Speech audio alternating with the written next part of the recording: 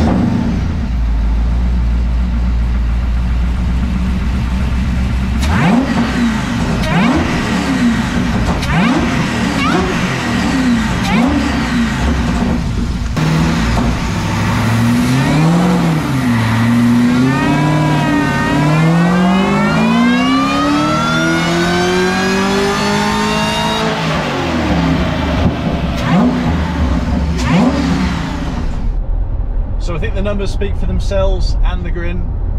So yeah, John, absolutely amazing bit of work today, man. Thank you so much.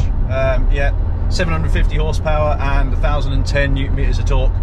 Maybe not quite the horsepower that we're after, but I'm not getting distracted by that. You know, we still have plenty of wheel spin on the rollers. So yeah, very happy with those results. And yeah, let's see. I just cannot wait to see what this car is like on the track now. So yeah, bring on Germany. Here we come.